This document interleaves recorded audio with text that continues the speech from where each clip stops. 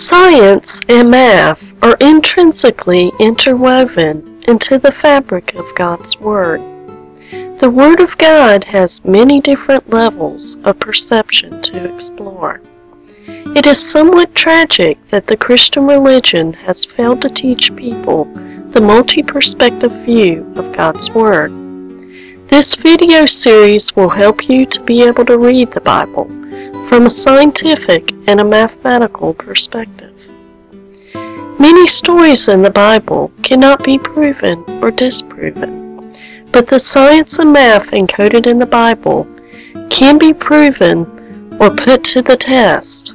In math, 1 plus 1 will always be 2, so numbers can't lie, and this is why God put science and math into the Bible. Hidden within the fabric of the Bible is the wonderful universe of math and science, just waiting to be discovered and dissected. And it's within these clues that the truth can be found.